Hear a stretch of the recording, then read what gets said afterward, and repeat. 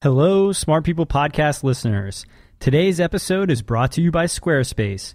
Squarespace is the easiest way to create a beautiful website, blog, or online store for you and your ideas. Squarespace features an elegant interface, beautiful templates, and incredible 24/7 customer support. Try Squarespace at squarespace.com and enter offer code SMART at checkout to get 10% off. Again, that's offer code SMART at checkout. Squarespace. Build it beautiful. The podcast where we talk to smart people, but not necessarily done by smart people. That is an awesome question. This one goes down probably on one of my top 5. Hey, I like nutrition. I like to eat food. This is the coolest thing ever. We're going to do this forever. I wish I paid more attention in that class. You know, I'm going to be honest, I don't understand that. As a man, I don't get it. Welcome to smartpeoplepodcast.com. Hello, welcome to Smart People Podcast, conversations that satisfy your curious mind. I'm Chris Stemp. Thanks so much for being here. Awesome episode today. I am excited to introduce you to someone you may not have heard of because she's an up-and-comer, but she's crushing it. Our guest today is, ready for this? I'm going to pronounce this right. Yvette d'Entremont. Yvette d'Entremont. Better known as SciBabe. Okay, she's the science babe. And essentially what she does on her website, scibabe.com, is she's busting pseudoscience with a combination of real science and her undeniable kind of raunchy humor. Particularly, she dedicates her work to the world of food. She's trying to help us cut through the noise, cut through the marketing, and understand what food actually is good for us, bad for us, what's harmful, what additives, organic, non-organic, fresh, local, all that stuff. Now, if you know anything about my background, you'll know that I am very much into healthy food. The nonprofit I work for is the United States Healthful Food Council, where we try to work towards improving the food system. So look, I eat organic. I eat organic meat. I talk about it in this episode. I buy organic milk.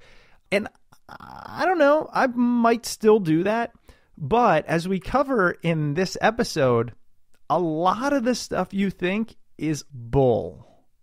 And I say bull without the secondary part to also really quickly point out there is some swearing in this episode. I don't know how many times, I don't remember, but SciBabe, one of the things she's known for is she has a little bit of a dirty mouth. I'm okay with that, personally. That being said, SciBabe took to the interwebs to really be the opposite of Food Babe. Okay, so she said, okay, look, you think everyone on the planet has a gluten intolerance? Well, let me tell you the science behind it.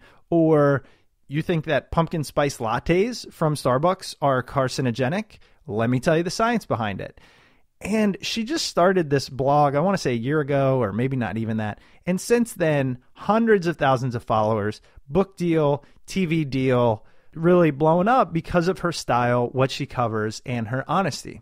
We talk a little bit more about her background, but I'll just give you kind of the quick and dirty, if you will. Yvette holds a undergrad in chemistry and theater, which she talks about.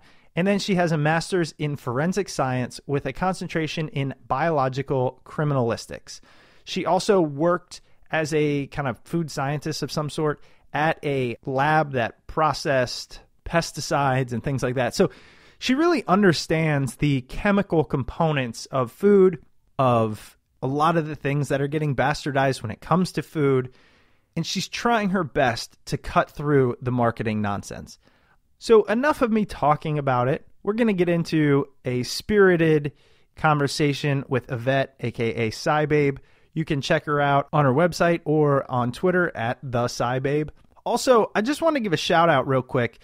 For anybody who's in the business world, specifically if you work for a nonprofit or an association, check out this new podcast that's out there. It's called Association Labs. It's with JP Murray of the Murray Company. They're quick, 10 to 12 minutes, really great content. For full transparency, this is one of the podcasts that I've helped produce. But for example, episode 3, it's brand new, is on sales. It's 10 minutes long, 11 minutes long. Almost anyone needs to know about sales. He gives some really great points. And he's a fun guy, Go check it out. Association Labs on iTunes. Type it in, subscribe, enjoy. All right. You can find us at smartpeoplepodcast.com. Sign up for the newsletter. Tweet at us at smartpeoplepod. Much love. Here it is, our conversation with Yvette d'Entremont, the Sci Babe.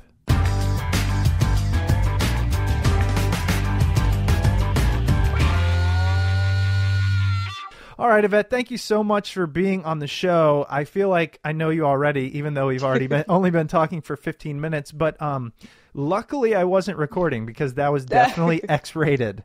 Oops. But thanks for being on. I knew you as Sci Babe, and so kind of first thing I wanted to talk about is so people know, like, what is the premise of your brand? I like to say, come for the science, stay for the dirty jokes. And on my Facebook page, it says, chemists dedicated to the decimation of woo. Woo is another word for bullshit. So, the number of times people have emailed me saying, decimation is to only reduce by 10%. I'm like, yeah, I know. If I can personally get rid of all the bullshit in the world by 10%, that's not bad. Because that means we only need 10 other people doing my job to get rid of all of it. But no matter how much bullshit I get rid of, there's going to be more of it. Like, more charlatans are going to show up, more people are going to take their place. So I have to keep on playing a game of whack-a-mole. But more importantly than that, if I can teach people how to recognize the signs of bad science, then people are going to avoid it, and hopefully people aren't going to try to sell it in their place. So I can't just debunk piecemeal. Better than that, I can show people how to avoid bad science and avoid bullshit. Well, after seeing all the bullshit that you see, and like we're going to get into a lot of it, but I mean, how do you maintain enough belief in humanity to try to teach the masses, or at least educate in the best way you can? I think the way that I kind of maintain some belief that people are good is that the number of times people email me saying, I used to follow the Food Babe, and then I read your blog and went, holy shit, how could I have ever bought into this?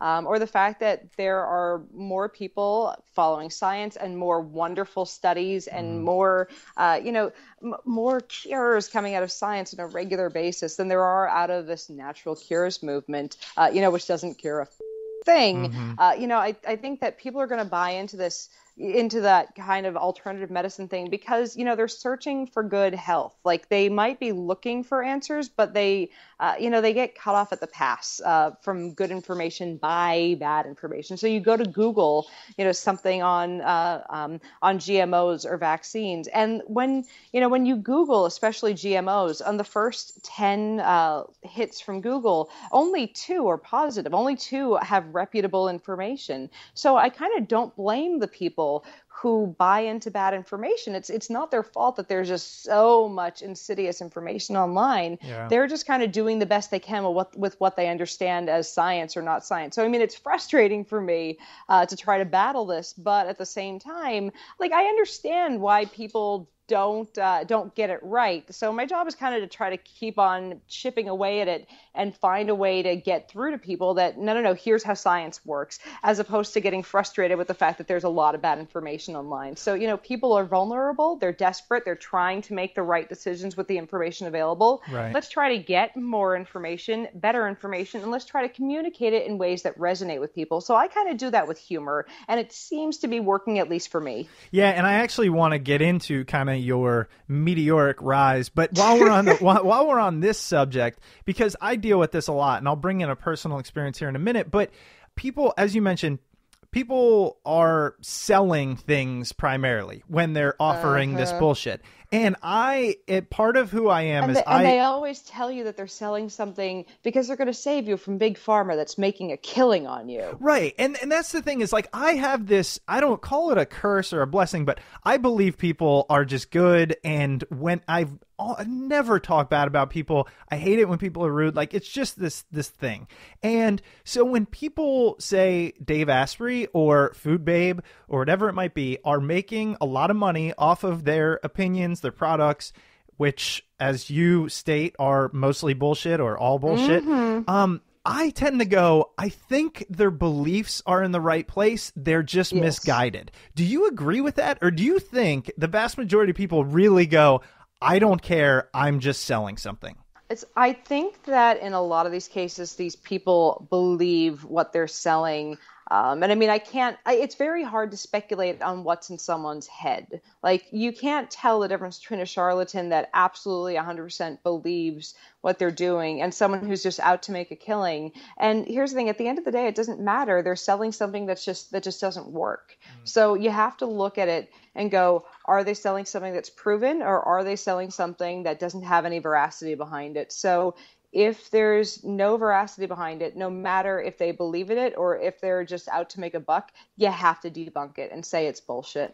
Yeah, and I guess that's where I almost see the way we differ is that, like, I mean, I agree with you, but the difference is I look at it as, what is the person thinking and why are they doing it? And that's why I do this podcast, right? That's what I'm trying to get at. And yours is like, I don't care what they're thinking. Guy's probably an idiot anyways. I don't want him spreading this to other people. Yeah, it's hard to speculate on what's in someone's mind. And I try to think, I think in a vast majority of cases, these people believe what they're selling. Like, I want to think the best in people, like Sure. even the anti-vaxxers who I wholeheartedly 100% disagree with. They're doing absolutely the wrong thing, but in their head, they're the hero of their own story. They're like, I mean, if you thought that injecting your child with this vaccine was going to cause all these horrible things to your child and you were injecting them with toxins, wouldn't you avoid the vaccine too? So, I mean, these people think they're doing the right thing and they're going about it all the wrong way.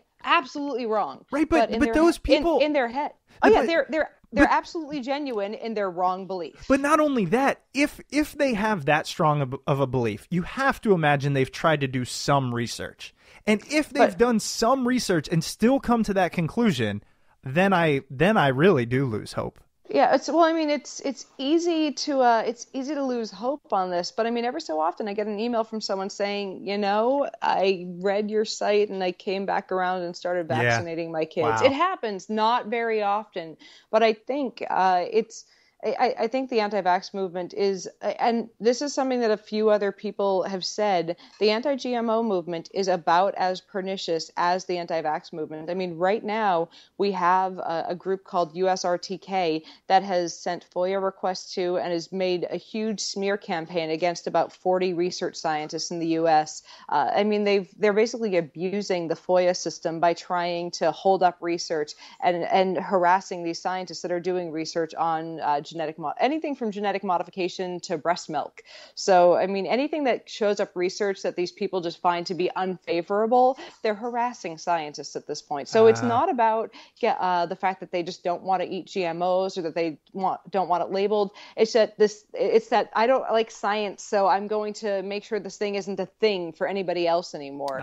They refuse to come around to this technology. So they're saying, I think there's that wonderful quote from Arthur C. Clarke: any sufficiently advanced technology is indistinguishable from magic. So they're trying to torch it with fire. And I mean, that's literally what's happened. Like they'll say golden rice needs more studies. And then in one breath, and then in the next breath, there have been cases of these quote unquote activists burning test fields of golden rice. So does it need more study or do they want to burn it? Right. Wow. Like this thing scares them so much that they're just going to burn it. I know recently there's been a case with my good friend Kevin Folta, who's the head of the horticultural department at the University of Florida. He has been FOIA'd after about 5,000 of his emails were grabbed from this FOIA request. And out of 5,000 emails, they managed to take about a dozen statements out of context and make it look like he had some nefarious relationship with Monsanto, which nothing could be or nothing could be farther from the truth. And I put a small write-up in my blog about it, but I mean, I can't do everything on it. But from this, they had to change his department email at University of Florida. Wow. One blog published the name of his graduate students. His family has been harassed. I mean, it's been endless just because they don't agree with the research that he's doing. So it's been pretty horrible to see what some of these activists are doing to really good scientists. So, I mean, whenever I see somebody putting out a new thing, harassing Folta, I put a video that I have of him giving my dog a back massage online. I'm like, you guys think Folta is a monster? Here, my dog loves him. My dog loves him. I think, well, that's another thing. I think you've struck such a good balance of fact versus enjoyment. And or in Yeah, addition to enjoyment, and entertainment.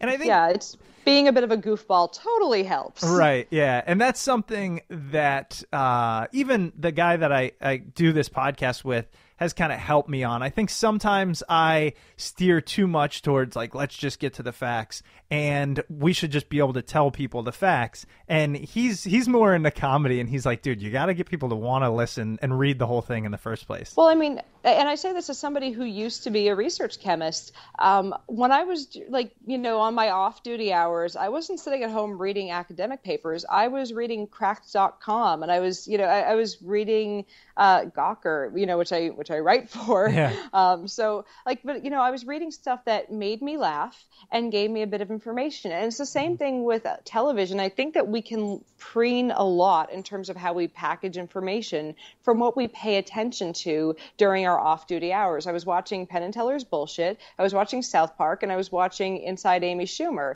So, I mean, if you think about those, they give a really fun and sometimes serious message, and they drop F-bombs like they're commas. Mm-hmm. So I mean, I think that if we can look at that and go, okay, these are giving people a lot of information and they're making them laugh, and this is important.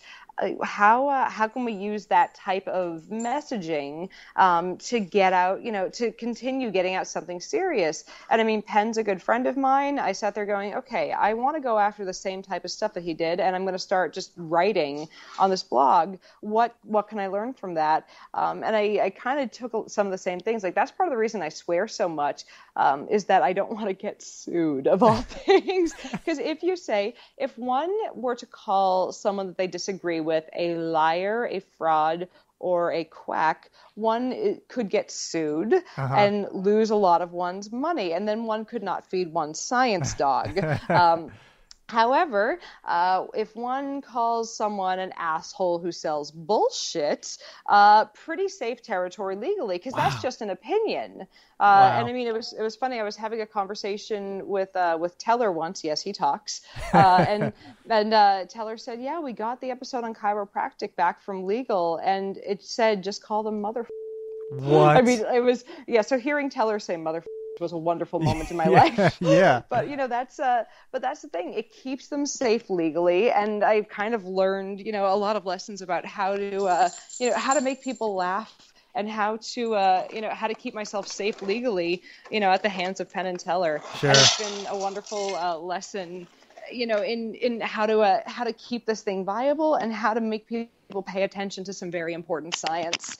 So, I mean, I do occasionally get poo-pooed by people who are like, oh, if you swore less, you'd be more popular. I'm like, really? Have you seen the numbers on my website? Right, yeah. You're So I think it's the other way around.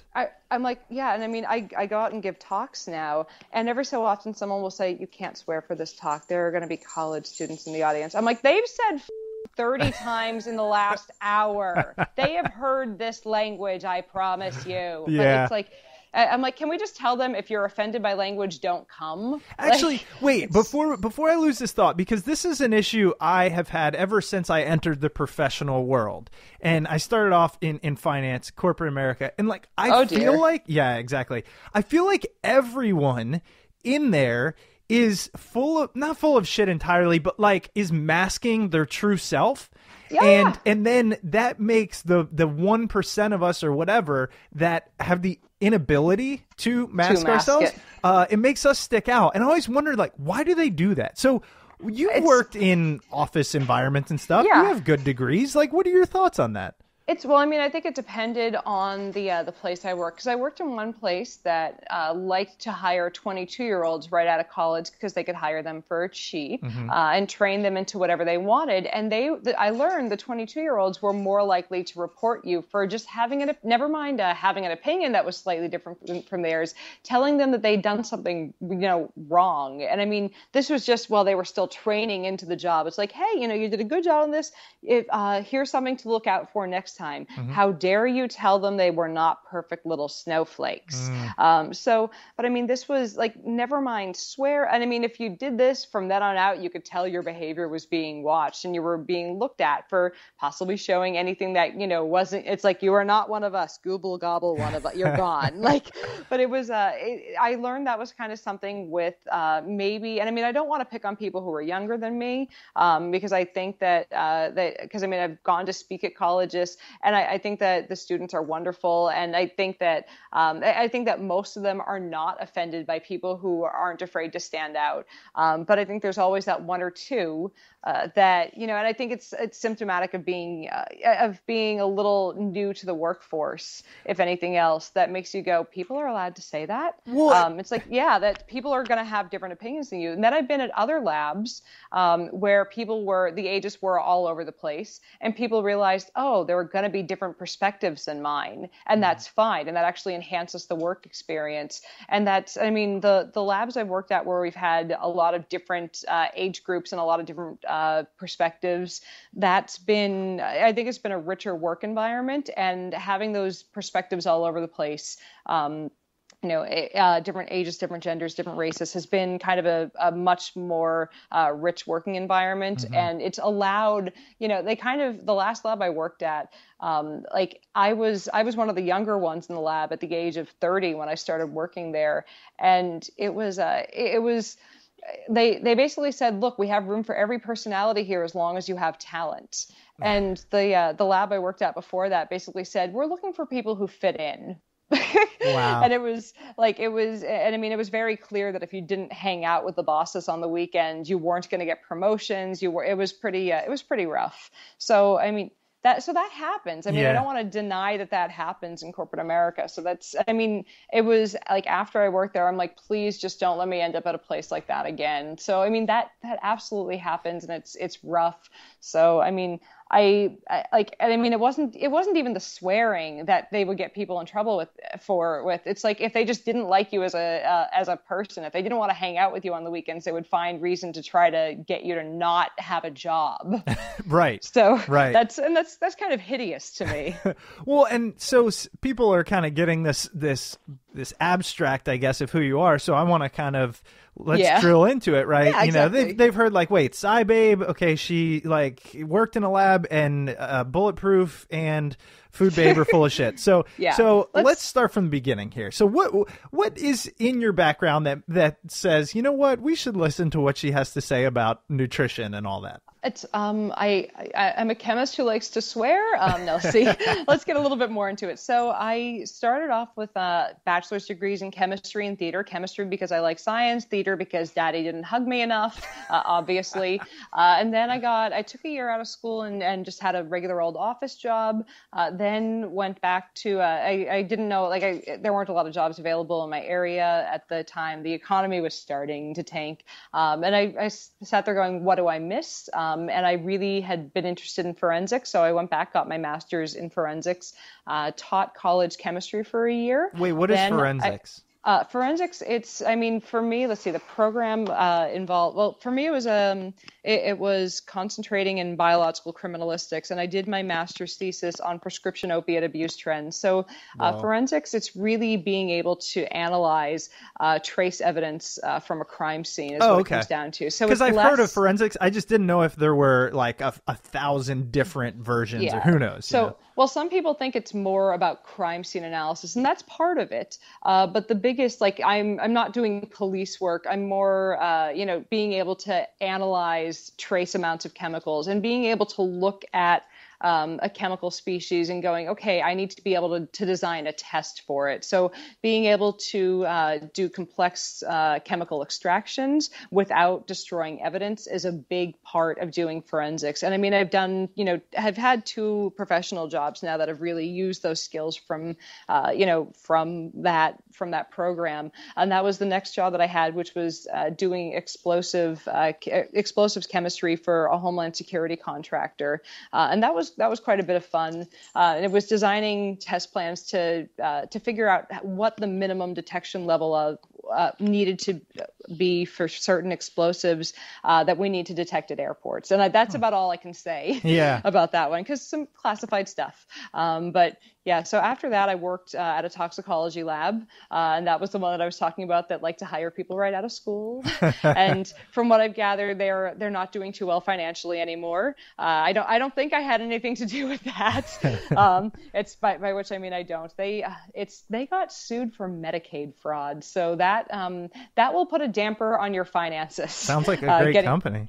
Oh yeah, here's the thing, like being a rough position to be in is having a good paying job in a shitty economy and hating your job. Oh my gosh. Because like you don't want to complain to your friends like, yeah, my paycheck is great, I hate my life every day. Like, how do you complain about that? Because like a lot of us at the job were like, yeah, if we let this lab, we'd be making 30 grand less per year. Like everything else in the area paid less. So it was that horrible trade-off of, I hate what I'm doing every day, I can pay off my student loans. Right. What do you do with that? Like after 4 years later, I was laid off when, they did massive amounts of layoffs when they lost a lot of business.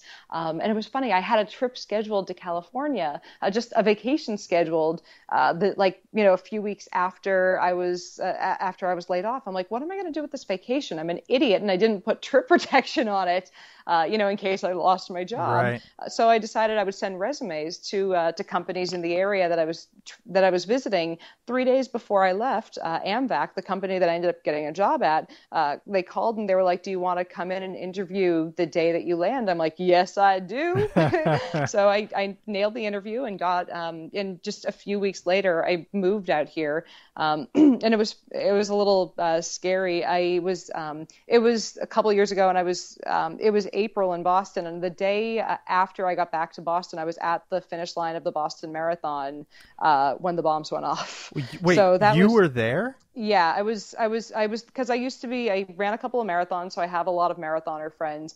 I had walked a block away when the bombs went off, and that night when we were looking at the maps of where the bombs were, I was standing where the second bomb went off for about 2 hours. Until 15 minutes before when my last friend crossed the finish line. So that's one of those moments where you throw up. I ran to the bathroom and threw up. It was horrifying. So I had a little bit of PTSD from that for a little while. Yeah. But I mean, it was a scary day. Anyways, that was my last week in Boston of hiding in my apartment, packing up my boxes, and moving out to LA. So the funny thing was, when I moved to LA, everyone said, now don't go Hollywood on us. I'm like, oh no, I'm moving out there for a chemistry job. That'll never happen, guys.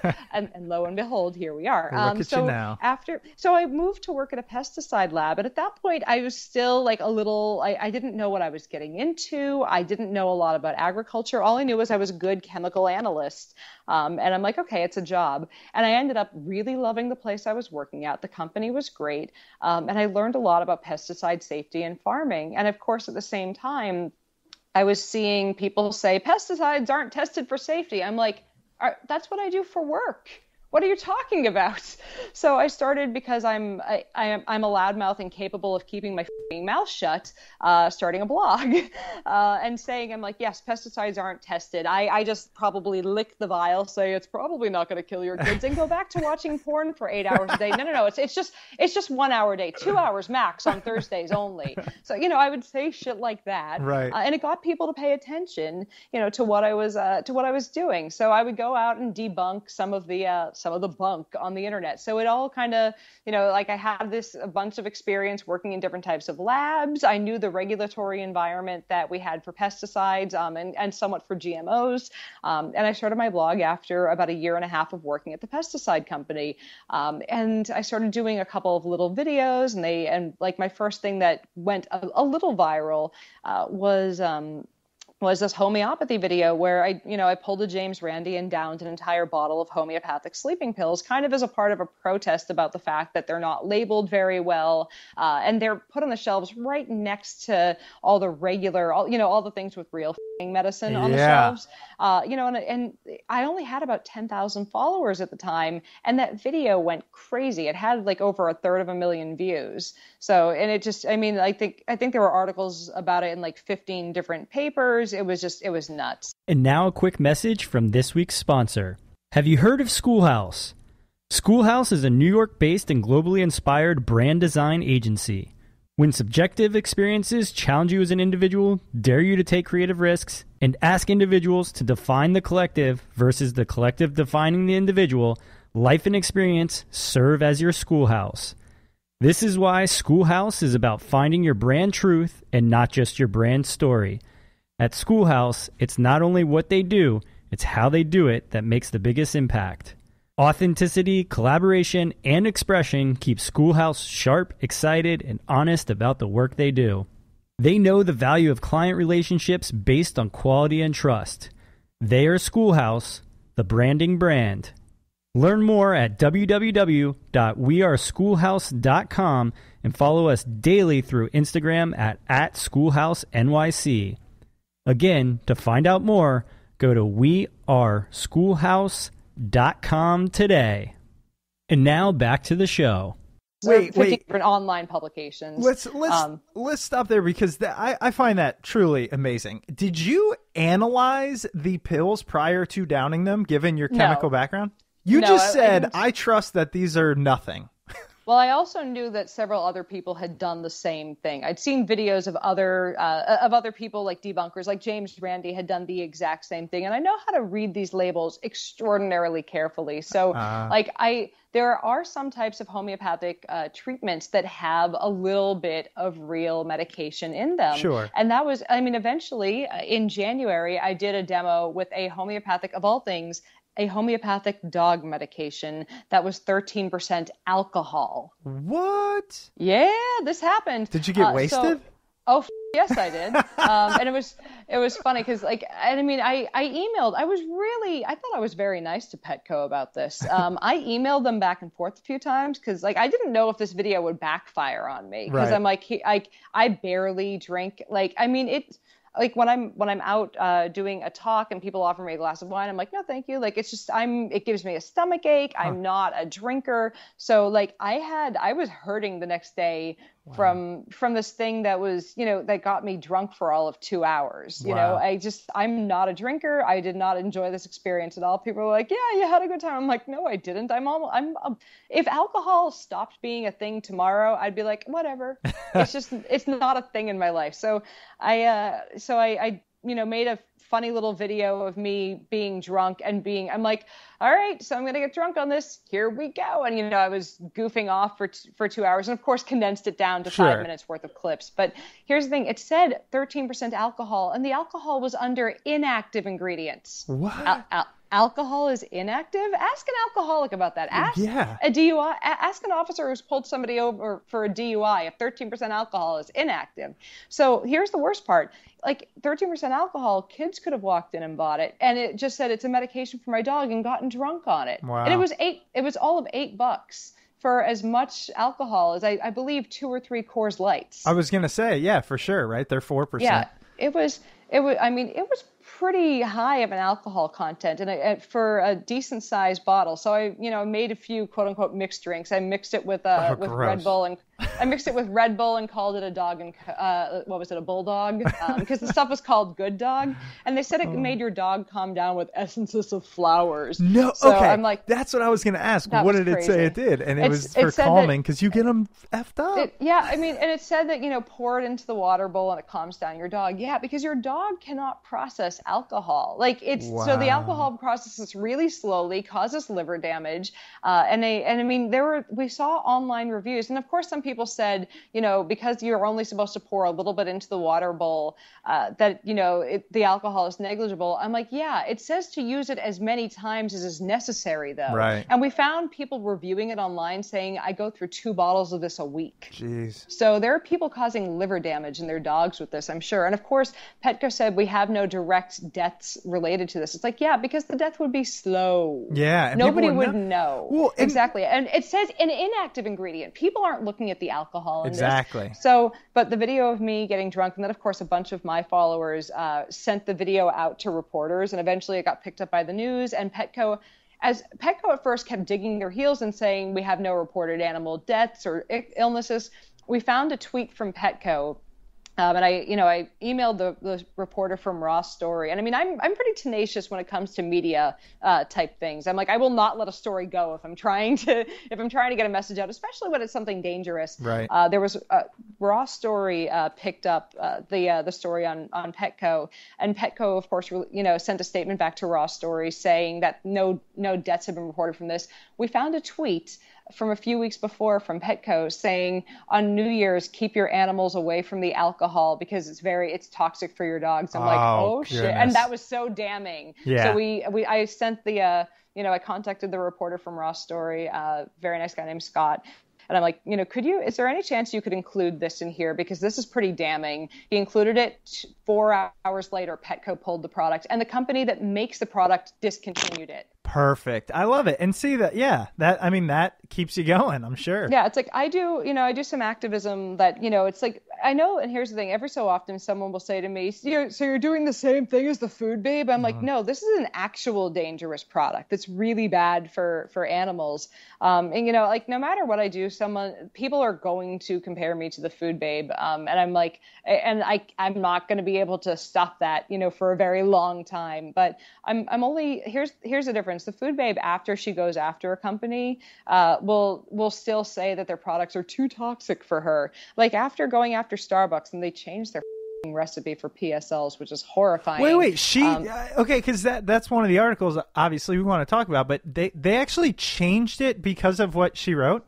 They actually added pumpkin puree to the coffee. To quote Dennis Leary, stop putting shit in the coffee. Wait, seriously. they added it to take something else out? They took out the caramel coloring and put in pumpkin puree, gotcha. and I'm like, this is crazy. Wow. So, and of course, here's the thing. Afterwards, the Food Babe says it's still too toxic for me, and then goes on this rant about other things that Starbucks has to change. And I'm like, oh my God. I'm like, this is why you don't negotiate with terrorists. Like these people, these people are horrible, and they're always going to say that your stuff is not organic or perfect or unprocessed enough. Like, here's the thing. No matter what organic ingredients you put into the goddamn lattes, it's still a 500-calorie milkshake. Yeah. Okay. Oh, and I love a Starbucks. I mean, I'm a salted caramel fiend. Like, it just is what it is.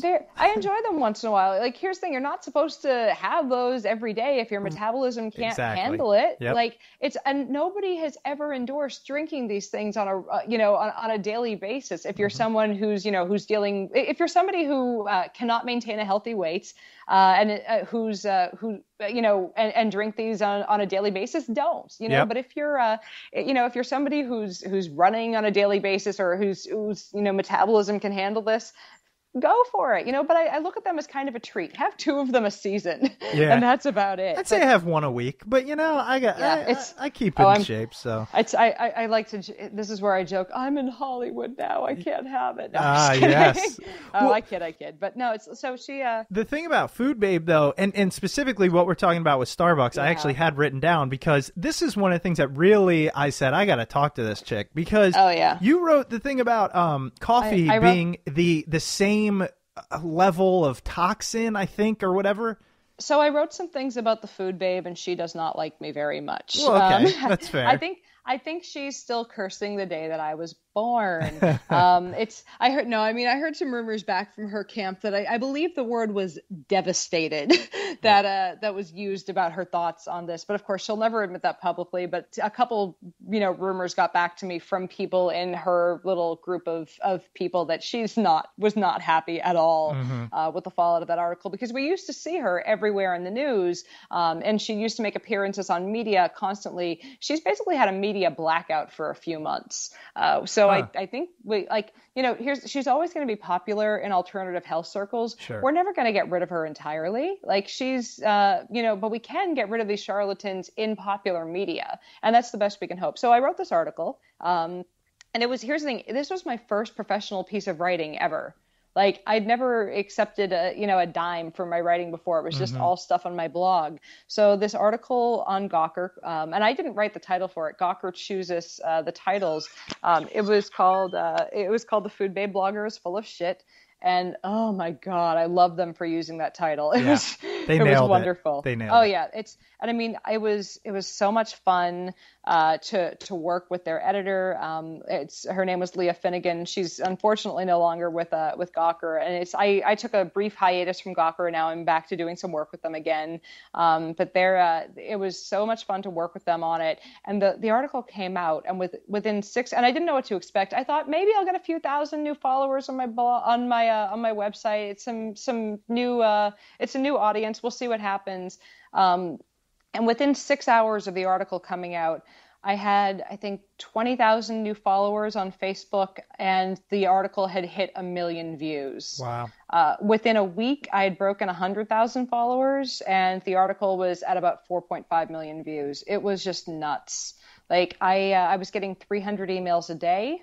I signed a book deal 2 days after the article came out. Like it was, my life went crazy that week. And nobody tells you how to prep for when your life goes viral. Right. Like it was funny. My mom had a vacation scheduled out here to visit, and she, booked that flight like 2 months before.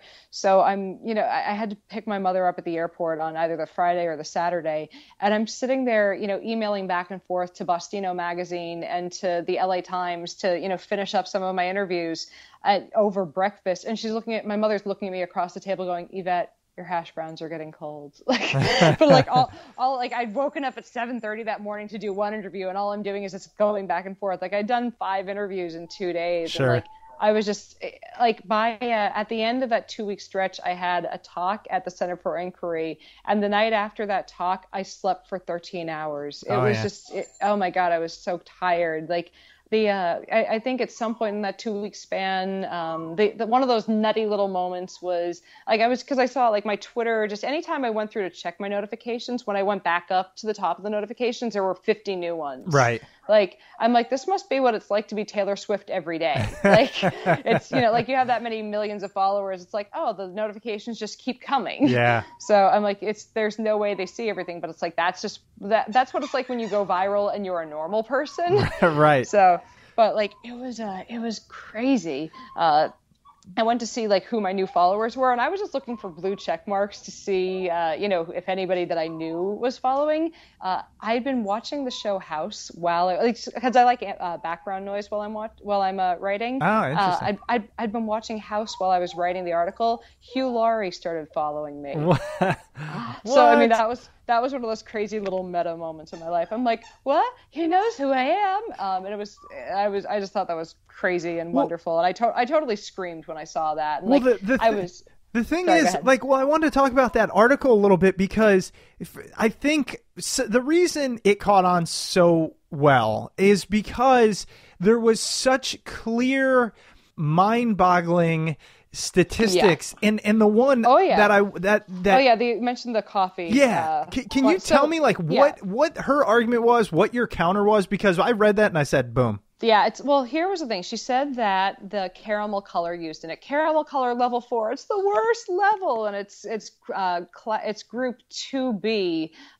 She's like, it's a group 2B carcinogen, and they use 2 doses. I'm like, oh, I'm like, whenever you hear somebody who's not a toxicologist trying to play outside of their sandbox, there's some bullshit going on here. So, I worked for 4 years in a toxicology lab, and my master's thesis was on opiate toxicology. I know my toxicology terms really well. So when someone starts going on about something being toxic and they're a food blogger with no training and their background is in computers and management, I'm like, there's something up here. And she calls everything toxic. Mm-hmm. So I'm like, there's some bullshit here. So she called it carcinogen class 2B.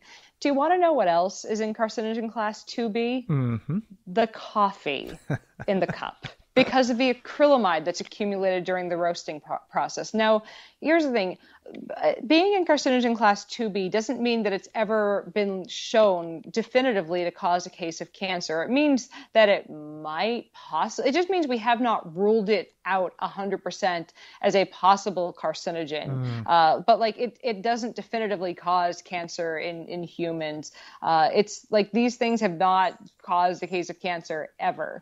So, I mean, this thing is it doesn't mean that this thing is a bastion of health that it's not vitamin C, but at the same time, it's the dose is what's important. So we have such a low dose of both the acrylamide from the coffee and the caramel color that it's fine. So you have to look at the dose when you're talking about something being toxic. But I think if she's talking about this, she's talking about this horrible, nefarious chemical, caramel color, being in carcinogen class 2B, and that's the reason to take it out, then why is she even drinking coffee in the first place? Right. And that was a home run for me. And then when you mentioned the thing about water, you called it by its whatever name, molecular name. There are 2 ways you can do it. There's the IUPAC name, which is oxidane, and people don't use that one as often, but there's also dihydrogen monoxide, because literally 2 hydrogen atoms and one oxygen atom. And it's funny. There's a new website out, or a new Facebook page called Dihydrogen Monoxide Awareness, and their memes are just killing it. And it's a wonderful satire page that's basically satirizing all these different pages that are just fear-mongering about chemicals. And they're going through, if water does this to your pipes, imagine what it's doing to your stomach. There's water in orange juice and there's water in bleach. How can you trust Tropicana? It's like, but they're going hardcore on the types of fear-mongering that these people do, saying, it's like, well, there's azidocarbonamide, in yoga mats and bread. How is bread not a yoga mat? Like, they're going after these types of people who use chemical fear-mongering. And it's wonderful to see that they're pointing out that everything is a chemical, because life is made up of chemicals. And certain chemicals there are very few chemicals that are still on the market that I would say, to avoid, or that are available in high enough dosage that can hurt you. But, one of the great examples is Tylenol. I mean, 2 pills of Tylenol, great fever reducer, good for certain types of pain, and I would absolutely recommend in certain situations. 40 pills of Tylenol, you're going to be really yellow in your casket. And that's horrible for you. So, I mean, chemicals have certain, doses and certain times and places they should be used. But water, like I said, another example, 6 liters of water all at once can kill you from hyponatremia. Basically, you get your water and salt balance gets too far off. And one of the funny things is that marathoners are one of the more likely groups to get it because they'll keep hydrating, but their salt comes out in their sweat. And I mean, I got a tiny little touch of hyponatremia the last marathon I ran because it was the day after a half marathon and I didn't get enough salt back in my system. Wow. So that was not smart. But moving on. One of the other things I like to use is it's because I can rant about toxicology all day. I'm sorry. No, I want to, but the last one I'll use, I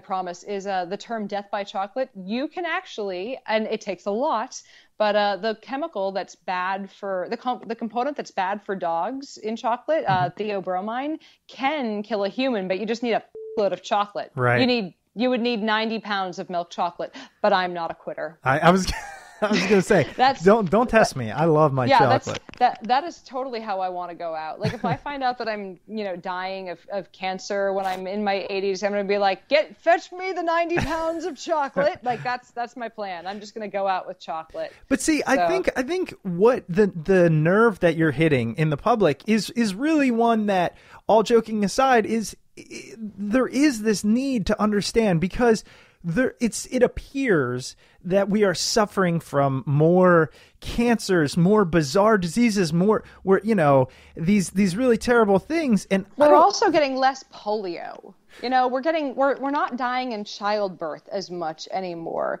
We're not getting kicked in the face by a horse that we need to drive us into town anymore. No, don't get me wrong. I mean, I understand the longer we live, we're going to, just by the being human and what happens to us, we're going to age and die. But is there a way, or is there any link between the modern environment between the chemicals and radiation and cell phones and all this stuff, and people's fear, and then what you see? I have to answer that question very carefully, because I know I can be taken out of context on this. If somebody, listens to the show and they're on the other side and they go, she said yes. Well, here's the thing. Yes and no. Because there is a link between modern medicine and getting cancer. The link is modern medicine keeps you alive long enough to get cancer. Mm-hmm. Because in societies where people live, on average past the age of 70, 75, your odds of getting cancer goes up. It's just the longer people live in any society, the odds of getting cancer goes up. And it's because, I know this sounds a little grim, but, we're not going to live forever. Something is going to eventually kill you. And the more it's just linked to age, the longer you live, more likely you are to get cancer. So, it's not it doesn't appear at this point to be, to be anything in the environment. It's very rare that it's something specifically in the environment. Now, the way that I've seen it, just from the more and more doctors that I've spoken with, it's just, as I like to say, get your fruits and vegetables, move, get enough movement in your life. Don't smoke. Don't stay out in the sun too much. Don't sunbathe, because that's a really good source of melanoma right there. And hope that your genes don't f with you, because like a lot of cancers are just genetic. So there are ways you can kind of push back on genetics a little bit. Like I said, keeping your weight healthy, not smoking, not sunbathing. But sometimes genetics are going to eventually catch up with you if you don't take care of the rest of your health. Sure. Well, and is there any link? So for example, I just saw on the news yesterday, and I've seen this before, playing on artificial turf and the rubber that they use, the thing with rubber on the turf. Did you see that? Oh no, it was a different one that I saw. I saw it was from the American, it was from the Council of Gynecological. It was a study that came out in a gynecological group. But here's the thing: they didn't actually conduct a study. They just put a bunch of papers together and said that a certain number of deaths per year were specifically attributed to environmental toxins. I'm like, no, this is not and they took so many things out of context, and some of the quotes in there debunk themselves. So for my next blog entry, I'm probably going to go hard after this one, but it's it's this new study that just very, very chemophobic, and it doesn't even link in the article that talked about the study, didn't even link to the study. So it's hard for, whenever you see something that says these toxins are doing this and they're not tested, there's some bullshit. Now let's take a break for a moment from our sponsor this week. This episode is brought to you by lynda.com, the only learning platform with over 3,000 on-demand video courses to help you strengthen your business, technology, and creative skills. For a free 10-day trial, visit lynda.com/smartpeople.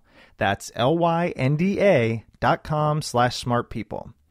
Lynda.com is for you, for listeners of this show. It's the problem solvers, the curious, people who want to make things happen. Maybe you want to master Excel, learn how to negotiate, build that new website, or boost your Photoshop skills. Go to lynda.com and feed your curious mind.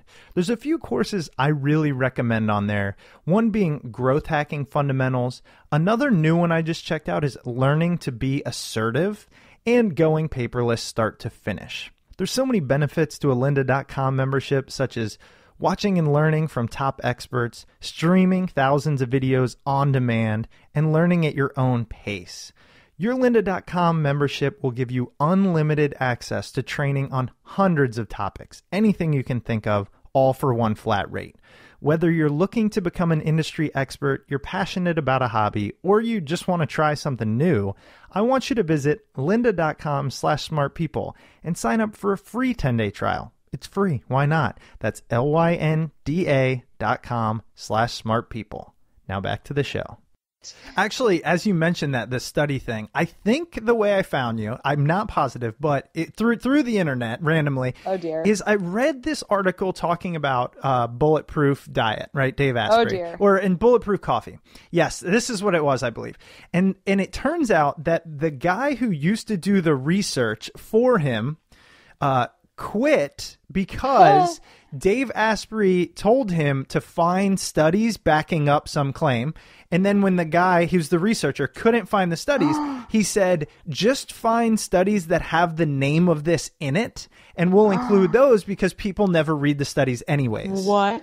Yeah. Oh, you haven't seen this? Okay, I got to send this to you. Send this over to me. Oh, absolutely. After we get off this, because I need to post this on my site. That's amazing. Yeah, and that changed like everything for me because, to be honest now, I never ordered bulletproof coffee because it's expensive as hell. And I've heard people say it tastes good, but as I like to tell people, it tastes good, but like it's not penis-enhancing coffee, guys. Right, like, because if it was, trust me. No. Oh, yes. It was funny. I'm writing my book right now, and I'm like, as soon as man figured out how to sell things, man figured out how to bullshit. Joe, I invented fire. What's it do? It lights things. What else does it do? It cooks food. What else does it do? Makes your penis bigger. Sold. Like I'm sure that's how it happened. Absolutely. But it's like, how do we survive in this environment then? Like, really, how do we survive? Because as a reputable proof. But as a non-toxicologist, when I pick up food that I want to eat, but I can't pronounce the label, now I realize that because I work for a nonprofit that deals with healthy food, I realize I think I know more than the average, but I definitely don't know as much as you. What do I do? Like, well, as I like to tell people, base most of your diet on fruits and vegetables, and you'll be okay. And I know that's hard for a lot of people, and I never say fresh fruits and vegetables because frozen's just as good. Yep, I learned and frozen actually is better in a lot of cases in terms of the nutritional profile because they pick them at the peak of ripeness and flash freeze them so that they keep all the nutrients right there. So frozen, just as good. I love frozen berries. They're wonderful. Keep some in the freezer all the time. But you know what? I know they're expensive, sometimes hard to access. But get your fruits and veggies before anything else. As for those ingredients that you can't pronounce, everything is tested very carefully before it gets onto the market. And I know people hear reports that these things aren't tested. There's not enough oversight. I used to work at a pesticide company, and I saw how much regulation there was in terms of getting things onto the market and how hard it was to get a new pesticide onto the market. There are certain types of testing, GMP testing, which is good manufacturing practices, and then there's GLP, which I worked under, good laboratory practices, where you basically have to write down when you throw out a glove. It is hard to get anything by this. And not just the laboratory technician who's testing it or the chemist who's designing the test, but like this will go through 3 other chemists, the VP of your company, 3 different people at the EPA or the FDA. So, there is a lot of oversight before something new goes onto the market. So as I like to say, just because you can't pronounce it doesn't mean it's not safe. If that were the case, how would you ever eat when you go to a country where you don't speak the language? No, and I get that. One example though, and again, like MSG, for example, that, when you say things have been tested forever, isn't that bad for you? I hear that question all the time. It's really not as bad as we initially thought. or as people initially like to claim. Now, I mean, I know there are people who go back and forth on this, that, if you have high blood pressure, and salt affects or sodium affects your blood pressure, you might not want to have too high of a quantity of it. But other than that, it doesn't seem to be this bastion of awfulness. Doesn't it like kill brain cells or something? No. That's just silliness. But no, it doesn't. It's whenever you see like a little meme online saying MSG causes, and then like a list of things, like it causes your spleen to turn radioactive, and it causes your hair to fall out, and it causes MS-like symptoms. No, oh my God. Now, some people I know might have a hypersensitivity to it. You occasionally find someone my dad who does. says, I mean, an absolute like hypersensitivity or an allergy, because allergies are things, we get those. Yes. But all these crazy symptoms that people claim are just the MSG. Like I have friends who keep a container of MSG on their shelf, for seasoning, and it's a really good flavor enhancer. It's it can be used sparingly alongside with salt, like I said, kind of as a bit of a it's a kind of a different. What's the word for it? It's a little bit of a different flavor enhancer alongside with salt. Use in moderation. Don't use it all the time. But I've even seen Alton Brown, who seems kind of anti-chemical sometimes, say MSG's gotten a bad rep and it's good to use in cooking. So I think that it's the chemical fear mongering. Oh my God, it has 3 syllables. What am I gonna do? Like there's nothing wrong with it in, like I said, in moderation. But I mean we do get too much salt in our diet on average as Americans. Like when I was marathon running, I think I read somewhere that runners could sweat out like 3 to 5 teaspoons of salt a day. I was like, yes, I can eat all the salt I want. Oh, and I totally did. Well, the thing that's interesting about MSG, my sister-in-law is Chinese. Her parents are, first immigrants, like they came from China and all that. And we were at this party that they threw, and they had these different spices and stuff on the table. And they had a friggin' bucket of MSG. Oh, yeah. And that's one of the things, like my dad did have an actual allergic reaction, nothing deadly, but he knew. I mean, we all were like, wow, like rash, heat rash, etc. And it was MSG. So, that can happen. An allergic reaction to something is absolutely a viable thing, but it's not like, that's the thing. I have a friend who's allergic to chicken. Poor friend. She's not, she can't do chicken and turkey. So, I mean, she's really not happy come Thanksgiving. Yeah. But do we ban chicken because one person's allergic to it? Sure. Oh, right. Yeah. Do we ban MSG because some people have reactions to it? No. I mean, there are also a very tiny percentage of people that have, and I mean, they test for this at birth, a type of reaction to aspartame. But most people, and aspartame, because so many rumors came out about it, is now one of the most studied substances on Earth. Wow. And it's one of the most studied kind of artificial substances on Earth. It's fine. And I mean, the American Diabetic Association has come out and said safer than sugar. So I mean, and I love when. Okay, wait. We have to pause, and this is why. No, we have to pause. This is why. Yeah. So I believe you've heard some rumors. No rumors. Actually, here's my mindset on most of these things.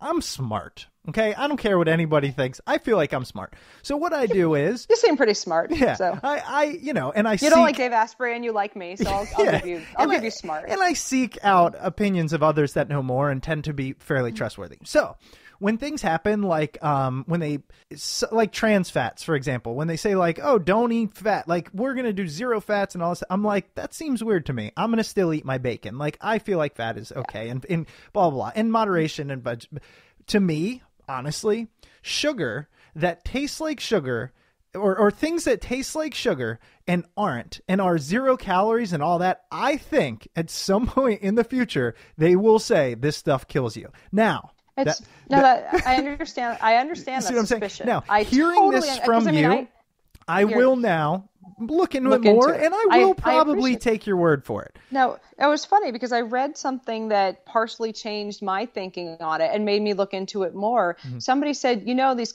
when people say artificial sweeteners are all bad for you, these artificial sweeteners all have different chemical structures. Mm-hmm. And the main thing they have in common is that they just have this structure that makes them taste sweet to your tongue. So it's not that they all are exactly alike. They're not derived from the same thing. They don't have chemically similar properties. They just all have this strange little property that to humans, they taste sweet. So I think when people go, oh, artificial sweeteners, they're all bad for you. It's like, okay, can you tell me what about their structure makes them bad for you? Oh, absolutely not. And people generally cannot. Now, aspartame does, like I said, small percentage of people have an allergy to it. Sure. But I mean, it's not people like, and you'll see people say we've linked MS-like symptoms or whatever. They've done so many studies to make sure that this isn't the case, and it's totally not. Now, I mean, at one point, I was a few years ago, part of what got me very skeptical was I fell for a lot of the BS that I now debunk. I got very, very sick. And I always ask people, what's the worst headache you've ever had? And how long did it last for? And most people, when I ask that, say somewhere between 3 days and 2 weeks. So what's the longest headache you've had? Actually, fairly recently, and it's been about 5 days. Yeah, it's a sinus infection. So I've had a headache since March 7th of 2010, and if I weren't on medication, it would still be here. Right now? Yeah. I mean, well, I'm on two medications. One is a seizure medication called Topamax, and one is an anti-inflammatory called Indocin. But the first 8 months were hell. Because we hadn't figured out the right meds, we hadn't figured out the right dosage or combination. It was, I mean, just every day of my life, I was crying at work. I was just, it was awful. So and at that point, even though I was working with my doctor and a neurologist to figure out, what was wrong, what the underlying cause was and what meds to work with. Of course, I was looking at health blogs and I was looking at food blogs to figure out what I'd possibly done to cause this to myself. Like, I fell for all the BS that I debunk now. Of course, it was the aspartame, or it was the GMOs, or it was the pesticides. And eventually, when we figured out the underlying cause and meds that made it manageable, all the BS kind of went away, because I was like, oh, I can eat conventionally grown produce and my headache doesn't get worse. Oh, I don't have to eat vegan and my headache doesn't get, like, all these things kind of went away when I figured out they were just trying to sell me something. Wow. And I mean, of course they would argue that Big Pharma was selling me something too. I'm like, yeah, but Big Pharma made me better. I was just about to say, I feel better now. Yeah, without Big Pharma at this point, I mean, there's no doubt in my mind. I hate to say this, like, on the show, I probably would have killed myself by now. Right. Because you cannot deal with that much pain every single day. Sure. Like, you can deal with it to a point, but looking at, like, women in my family live to be in their 90s, as long as they don't smoke, basically. Like, I was looking at another 60 years of my life every day in the worst of the worst pain of my life. Sure. So it would have been horrible. But, like, Big Pharma definitely screws up. I am not going to say that they don't. Right. But they also, they also test their cures and they also test their treatments, and they have to prove efficacy and safety. And now things get through the cracks once in a while, and it's horrible. But they do recalls when they when there are problems. And I think recalls prove that the system works. Now, the system to get things onto the market, and people will argue one way or the other, that the system doesn't move fast enough or it moves too slowly, because phase 3 trials, they test in 10,000 people to see what the allergies are and what the bugs are. But even with 10,000 people, you don't know what the drug's going to be like in 1 million people, because you don't know what those other interactions will be, and you don't know what those people's underlying conditions will be. So that's why we see problems once it gets, or different problems when it gets into the population, even after 10, 15 years of research on a drug. Well, what's interesting is, because I actually had it written down, one of the things that bothers me about just kind of following the science in general is I do feel like it lags. Sometimes it lags almost common sense and common knowledge. And so I feel like, but now as you talk about it, I go, yeah, it lags because they want to get it right. And so that's just sometimes difficult. Like, you'll hear about something for the first time. Like, recently I read about a berry of all things that they found, I think, in the north coast of Australia, that when applied topically to animals on tumors that had not spread yet, it could cure the tumors. Now, they had to do a few chemical processes to a compound in this berry. So it wasn't just apply berry, tumor goes away. But I mean, we do look to nature for our cures quite a bit, because there are so many compounds in nature that can be used, but you have to extract it. You have to figure out what the dosage is. You have to, do some things with this natural compound before saying it cures things. But now we have to figure out, is it toxic to humans? Can it be used? Can it be used in a way that works and is as good in human trials as it has been in animal trials? So things take time to make sure that we're not poisoning people with this cure. So I think people don't see the background on research before it gets out. Like, people will always bring up things like, thalidomide. That was before we knew a lot of these things that we know now. And that was before we have all of the regulations in place that we do now. Things are so heavily regulated at this point that, here's the thing. Sometimes it holds up research getting out as soon as it could, but that keeps consumers really safe. So things aren't perfect, but things are better than they've been before on some levels. So I think there are still issues in the pharmaceutical industry, absolutely. But, we get life-saving medications out. Like, I know, like, my brother has lupus, and if he'd gotten lupus 65 years ago, it would have been within the average person died within 5 years of their diagnosis. He's expected to live a long, healthy life now, just has to take a couple medications every day. Oh, yeah. So, and I mean, same thing with me having these headaches. Like, I just have to take 2 meds and get on with my life. It's less than 1% of my day. Well, and I think almost everyone either has that similar story themselves or somebody extremely close to them. And I think that is one thing we tend to forget, right? It's like all of this research and the study and the people in place that are creating the drugs or the foods that, for example, like you were talking about the golden rice, that might not be the best solution on the planet, but they are right now. We forget it is still the best alternative, and it is a step in the right direction. Yeah, I mean, it's whenever there are so many times I'll hear somebody say, we have more people now living with chronic disease. And I'm like, yeah, that's because once upon a time, if somebody got what we now call a chronic disease, they would die. Yeah. We didn't have chronic disease 100 years ago because we had dead people 100 years ago. Like, chronic disease means people get up, take their meds, get on with their day. Right. So, I mean, the line from alternative medicine is always, we treat the body, not the symptoms. I'm like, in other words, you treat nothing. You treat nothing. You claim that you're looking at the whole body, but they don't have the right testing. They're not using the same methods. They're not going at this thing scientifically at all. And it's nuts that they can claim any of these things. But it's, there was a great line from Tim Minchin, what do you call alternative medicine that works? Medicine.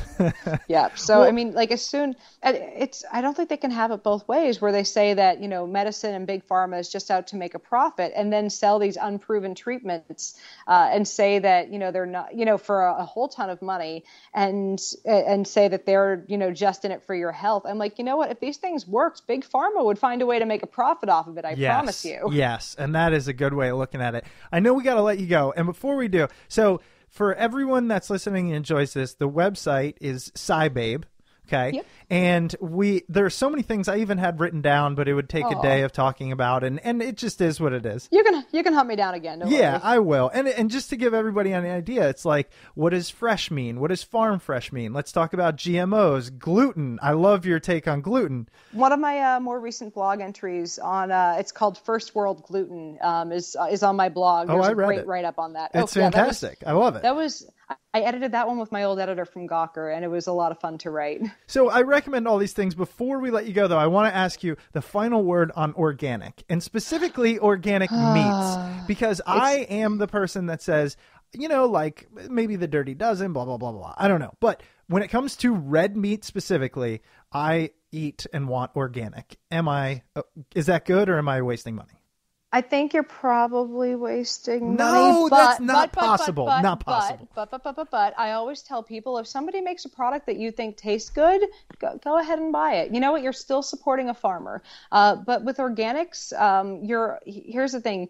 You're kind of buying Hummer-style farming in a Prius-style economy. So you're buying something that takes up much more land, is actually polluting a little more, and in most cases now, every pesticide that's on the market now is safe and isn't going to hurt you by the time you get it. Now, organics still use pesticide on the feed, and I mean, a lot of people don't want to think about that, and it's still, it's like by the time it gets to you, whether it's organic or conventionally grown, there are still pesticides being used, and in a lot of cases with organic, the pesticides have to be applied more often at a higher cost to the farmer, and the pesticides are more toxic and less effective.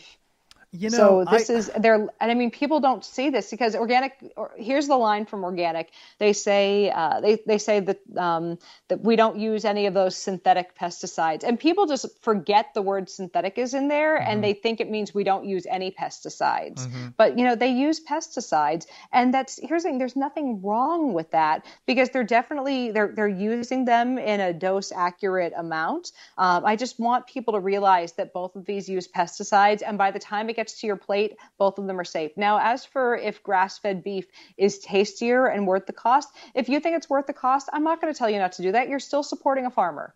So I want you to, use your, at some point, killing me. Oh, you know what? At some point, do a blind taste test. Get both, cook them for an equal amount of time, same seasonings, and just do a blind taste test for yourself. See if it's going to be worth the cost for you. And I always say, go ahead and support whichever farmer you want because you're still supporting a farmer, but don't put yourself through that financially if you don't have to. Yeah, but like cows that aren't organic, they stand in their own shit, and like I feel like, and again, I'm not actually as well versed as I should be, but. I feel like the organic ones, they live on this beautiful farm. Did you ever think that might be marketing too? Yeah, I'm kind of being facetious here, but you know what I mean. No, it's like it's okay to think that because that's the image they give you. Some of the organic farms, because I don't want to get sued, some of the organic farms are just as big and are just as kind of mass produced. It's just they use organic feed. Like look really carefully into what these labels mean. But there are very few of them that have big pastoral, farms that are the image that they present to you. So it's I want you to think carefully about it. Now, when you hear grass fed, and those are the ones that cost a fortune. Right. I've had grass fed before, and it tastes pretty damn good. So it's I'm not gonna begrudge you that. If it's something that you're that you want to that you think there's a taste difference on, but in terms of nutritional value, it's the same. So that's what I'm here to bust is if someone says there's science saying that it's better for you, there really isn't. But if you think it tastes better, I can't bust you on that. But you owe it to yourself to try out a blind taste test. And if you still think it tastes better, keep buying it. I never want to tell somebody not to buy something that tastes better. I have friends who totally don't buy into the organic thing at all and say that they think organic milk tastes better, and they've tried to talk themselves out of it, and they're like, no, I just like the taste. I'm like, then buy it. You're still supporting a dairy farmer. So I don't want to tell someone not to buy something they think tastes good. Now I'm going to spend the rest of the afternoon digging into organic stuff because milk especially, it's like $6 a gallon for organic and $3 for not, and I mean that can add up. So yeah, it's the funny thing is, for all the woo that I don't buy into, I totally buy almond milk. And I know that's too, and given that I live in California, and I was a vegan for 2 years while I was trying to figure out what was wrong with my health, and then we found out one of the underlying issues I had was celiac disease. And after I got diagnosed with celiac, all the food issues went away because I was like, nope, this is the only thing I can't have. Everything else is stuff that I was told that was toxic. It's just the wheat, especially for me. Let me rephrase that. Everyone else who thinks gluten's the devil, who just, bought into the gluten sensitivity stuff, please, it's not real. The gluten sensitivity stuff is bullshit, I promise you. Yeah, and you talked about that on the blog. It was one thing I wanted to get into. We didn't, but just go read the article. It's all I'm saying. It's exactly. Have me back on sometimes. We'll chit-chat about this more. Sure. So. But yeah, right. I don't know if we have to go now, but if we I do, I got unfortunately another interview. Cool. All right. It was wonderful. Yeah. Thank you so much. SciBabe is the website. What's your Twitter, just so people can check you out there? Let's see. Both Twitter and Instagram are at the SciBabe, and my Facebook page is facebook.com/SciBabe. All right. And we will link to that at smartpeoplepodcast.com. Yvette, thank you so much. I will shoot you an email with a link to that article I found about Bulletproof because it blew my mind. Oh my God. That's amazing. Yeah. And I'm sure we'll talk again soon. Excellent. All right. Thank you so much. Thank you. Great. Bye. Bye-bye. Welcome back. I hope you enjoyed that episode with Yvette. That was definitely a fun one. Really do hope you enjoyed that. I tried my best to catch all the F-bombs and edit those out, but if I didn't, I apologize. Some may have slipped through the cracks, but I swear I tried. And that's all that really counts, right? If you enjoyed the episode or any episode before this, please head over to iTunes or Stitcher and leave a rating and review over there. It really does help out the show, helps us continue to get great guests. So any review you can leave over there, we truly do appreciate. If you'd like to reach out to the show, shoot us an email at smartpeoplepodcast@gmail.com or send us a message on Twitter at smartpeoplepod. If this is your first time listening to the show, please make sure you subscribe and check out smartpeoplepodcast.com to see all the great interviews we've done in the past. We've got some great interviews coming up. Stay tuned, and we will see you next week.